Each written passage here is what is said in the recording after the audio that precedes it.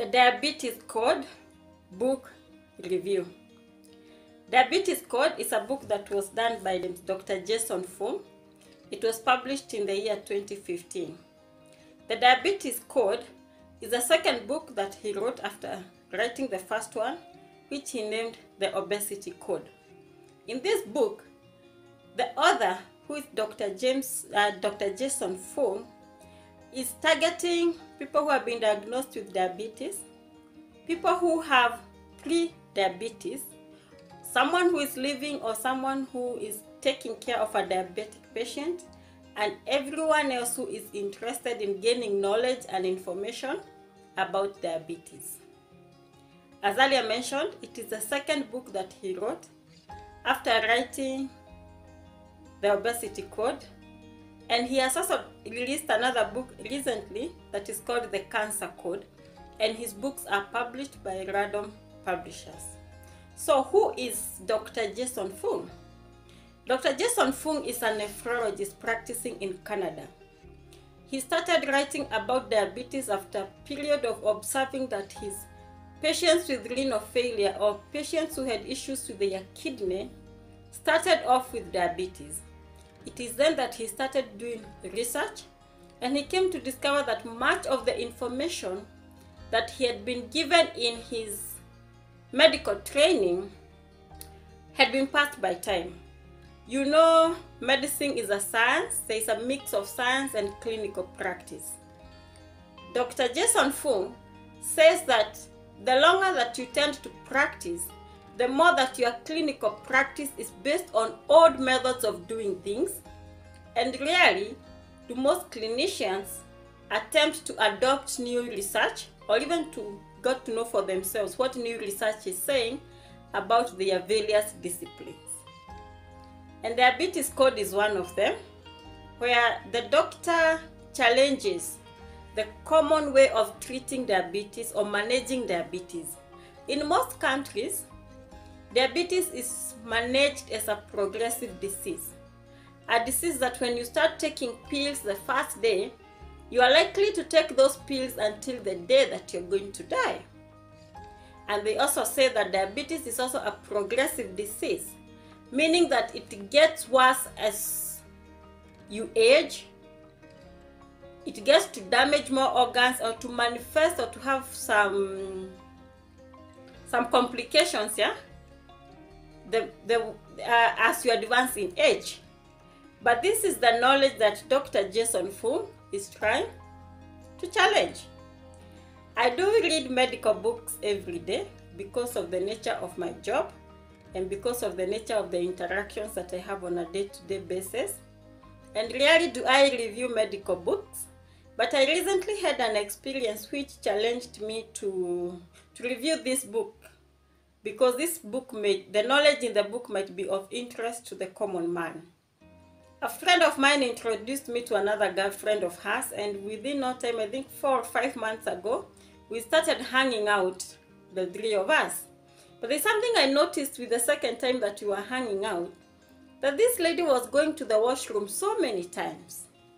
The first time, I assumed that maybe she had taken a lot of coffee or caffeine, or maybe an alcoholic beverage before I joined them, and I didn't even think so much about it. It happened the second time when we were hanging out again.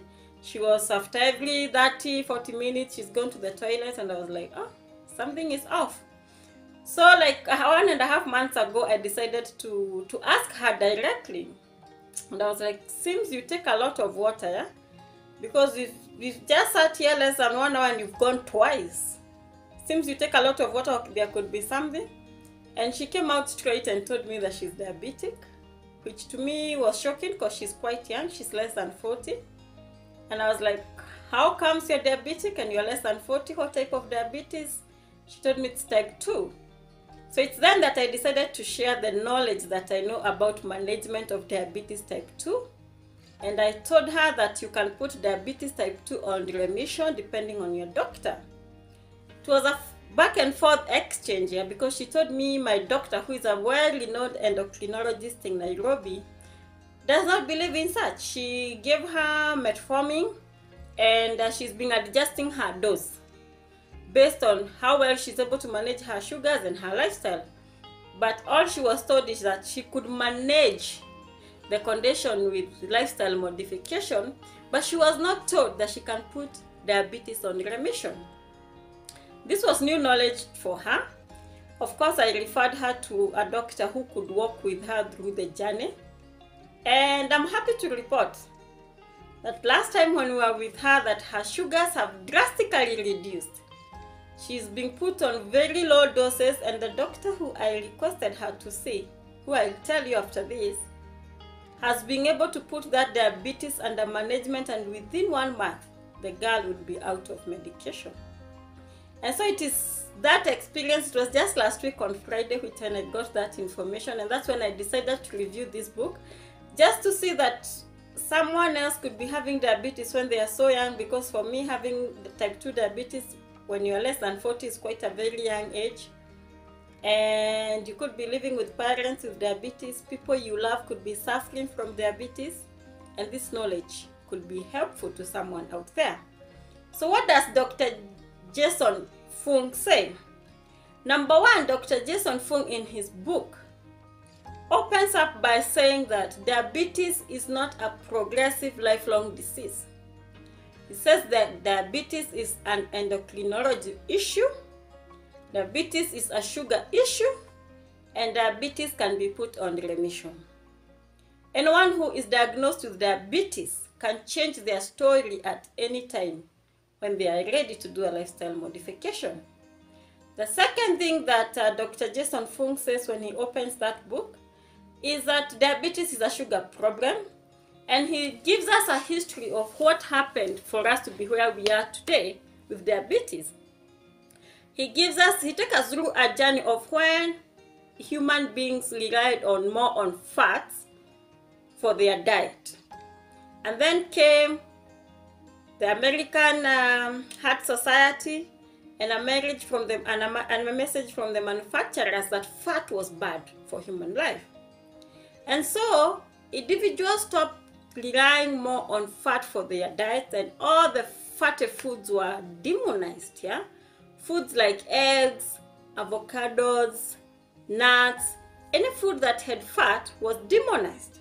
But in that book, he takes you through a journey, and he gives evidence in his book of how the American Heart Society was under the influence of food manufacturers to demonize fat so that individuals can take up sugar and carbohydrates. He shows the adverts that were sponsored by manufacturers of food so that individuals could stop taking fat. And of course, when you demonize one type of food, individuals are left with no options other than to look for the other solutions. Besides that, he continues to say that the food industry is to blame for the current diabetes condition that we have in the countries, in America and all over the world, because these statistics are catching up in the whole world. So he shows us how food manufacturers are responsible. And I can tell you, at some point in my life, I was involved in food manufacturing. I was in the value chain. I was doing value addition. And I can tell you there is a lot that happens behind the curtains. A lot of food additives that are either sugar, white, or MSG. And all these are additives that are not good for your body. So he takes us through that journey. And then he gives us scenarios to show what happens to your body when you have type 2 diabetes. He takes us through the process of Krebs cycle, glycolysis, and what happens for fat breakdown in the body, conversion of sugar to fat and storage in the liver. A lot of scientific concepts and biochemistry principles, which if you are into science, you will appreciate. If you are not into science, you will not appreciate, but yes. Then he asks us, a person with type 2 diabetes, and their body is not sensitive to insulin, does not need more insulin. Insulin is required for type 1 diabetes. You do not need to give them medication or metformin, which is to reduce the blood sugar levels. What you need is to withdraw the sugar from their diet. And so this is the first principle that Dr. Fung is giving in his book, that first, if you are diabetic, you should not take carbohydrates, you should not be eating sugary foods, you should not be adding sugar to your body, because your body has a problem with insulin sensitivity, and when you withdraw sugar from the diet, you help your body to be sensitive to the insulin that is already produced. By avoiding starch, we mean no wheat on your diet, no white grains like rice, ugali, chapati. That you will stop taking bread, you will stop taking sweetened beverages. By that I mean soda and the juices that you find on the store. Those are foods that you will avoid, because as Dr. Fung puts it, he coins a new word which is calling diabetes. Yes, diabetes and obesity, and he suggests that there is a very close relationship between the two, and it has been confirmed that in 70% of the cases, diabetes is a sugar problem. So if a patient has been diagnosed with diabetes, Dr. Fung is asking, why do we tell them to do lifestyle modification without telling them that they need to withdraw sugar from their diet completely? Why should we tell them that the patient should take sugar in moderation when they already have a sugar problem? He says that the only person who should be told to take sugar in moderation is someone who is healthy, someone who has got no complaints. But if someone has already been diagnosed with diabetes, that is a sugar problem, they should be withdrawn from sugar immediately. The second principle which Dr. Fung is sharing with the audience in regards to management of type 2 diabetes is fasting. In his wisdom, he says that a minimum fast of that 6 hours is required for someone who is diagnosed with diabetes, but the ideal is 72 hours. He says by fasting for that 6 hours, you help the beta cells of the pancreas to be able to produce more insulin if the ability to produce insulin has been impaired. You also help the body cells to be more sensitive to the insulin that is released, so that you are able to convert the sugar to fat at a faster rate, or at the normal rate that is supposed to be done. So he says that the solution to increasing the sensitivity of the beta cells, the solution to increasing the sensitivity of the body cells to insulin is by fasting. He recommends that you start with that 6 hours fast, but the ideal for someone with diabetes is 72 hours. That 6 hours looks like taking your last meal on a Thursday in the morning. You fast throughout that whole day to the following day, and you take another meal the following day in the evening. That is what that 6 hours fast looks like. And of course, a 72 hours fast is double of that, 72 hours.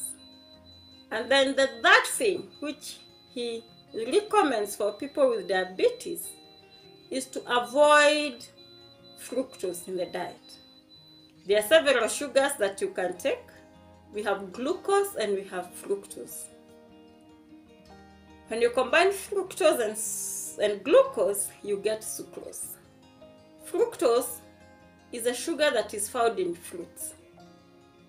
However, he is saying that his advice follows one another. Did I say follow one another? I said the advice is rated on the basis of priority. That the most important thing before you do anything else is to remove sugar from your diet. The second most important thing to do is to practice fasting, which is known as intermittent fasting, or a longer period of fasting if you can. And the third and the last is to avoid fructose. That means you should not start by avoiding fruits and sugary foods when you are taking your high carbohydrate meals. You should start first by removing high carbohydrate meals from your diet, Once you have successfully done that and you've gained the habit of avoiding high carbohydrate diet in your high carbohydrate meals in your diet, then the second thing is that you start fasting to help your body become sensitive to insulin. Because what happens is that when you fast, you're not adding any calories to your body. You are burning whatever has been stored in your liver. What he says is most likely a fatty liver if you have diabetes. And by that act, your body gets to heal faster from the damage that had been caused over time. And then when you have done those two is when you go to the third, to reduce or to avoid fructose in your diet. He actually says that the fructose that you eat in the normal fruits is not so bad, but the fructose that you find added in foods that are processed may be what is causing harm. So he gives a list of all the foods that are processed in the factory, and they have added fructose, from the corn syrups to whatever is used in mixing cakes. He gives a whole list of all the food products that have fructose, and he recommends that those ones will be the best ones to avoid fast. But he says the fructose that is found in the normal fruits may not be so good. However, you discover that fruits have got many other added advantages that you can't totally do away with them. And in a nutshell, he says if you are diabetic and you manage to avoid all the carbohydrates and you manage to avoid to do fasting, then most likely you'll be good even if you're still taking fruits. So towards the end of the book, he gives a comment about exercise, and he says exercise is good, is beneficial, especially for someone, especially after a meal. It is very good you exercise immediately after you take a meal. But he says that you cannot manage diabetes with exercise alone. No one has ever lost fast by exercising alone. It starts with the diet, and it also ends with a good diet. I think this is a very good book for you to read. If you know someone who is diabetic, if you know someone who is struggling to manage their sugar levels, that's a book you may want to read. You may also want to hear the critics of the book. Dr. Fung has attracted admiration, and he has also been criticized in equal measure. We have doctors who argue that when a diabetic patient fasts and they stay without sugar, their sugar levels drop so low that they can die anytime. Those are concerns that he has addressed in that book. There are doctors who argue that fasting is not healthy and no one should go for more than 6 hours without taking a meal. They provide their own scientific and clinical evidence, and then Dr. Fung has responded with his own scientific and clinical evidence to that. And then there are also others who argue that Dr. Fung is a nephrologist. A nephrologist has specialized in kidneys. He is not an endocrinologist, he's not a diabetologist, so they argue that he should not be writing about diabetes issues. You will see all those feedbacks. I think it's a good book for you to read. If you think you know someone who is diabetic and they are in Kenya, there is one doctor that I mentioned to you at the beginning of the video who helps patients put diabetes type 2 on remission using lifestyle modification. So what he does, when he withdraws you from starch and you can confirm actually that you are not taking carbohydrate foods, he lowers your dosage of metformin or other blood sugar controlling medications that you have. When he puts you on a 72 days fast, he adjusts the dose again. So you will never find a situation where your sugar levels are dropping so low. And because he's a doctor and he's practiced in the UK and he has done this, and I'm mentioning UK not because they are superior to our standards in any way, but because the style of putting diabetes on remission started in the developed countries. It is in Canada and UK where we first heard that type 2 diabetes patients are not taking medication for life, that they are being managed within 1, 2, and by the 3rd month they are off the drugs. Yeah, so you can try. His name is Dr. Katambo. He has a clinic called Clinic Reversa. So you just do a Google search and check Clinic Reversa, Dr. Katambo, He will help you put diabetes type 2 on remission. But before we go there, check this book by Dr. Jason Fung. It will open your eyes to so many things that happen in management of our patients. It will show you a lot of facts that you didn't know about diabetes type 2, about cancer, which he talks in a nutshell, but he also tells us to buy his book that he was to release, which he has already done, The Cancer Code. And then when you see if the truth in that book resonates with you or with someone that you love, or you see it can help someone, go share and tell people about it. This book is a 5-star rating for me. It's a 5-star rating. I like it. I read it every other time. Dr. Fung really opens your mind. He's a doctor who approaches medicine from a holistic perspective, not just from Western medical textbooks. He uses his holistic approach to everything that he does. Yes, and remember, I am not giving this advice as a doctor. This is a book review. If you've got to make any decisions concerning your body, concerning your health, it's always good to check with your medical doctor. It's always good to consult the experts as you do whatever you're doing. And also remember, in this case, this book is about type 2 diabetes. It is not type 1 diabetes. A type 1 diabetic patient may require insulin. A type 2 diabetes patient, according to this book, will require lifestyle modification, removing carbohydrates from the diet, fasting regularly, and avoiding fructose in the diet. That is it for now, and thanks for giving us your time.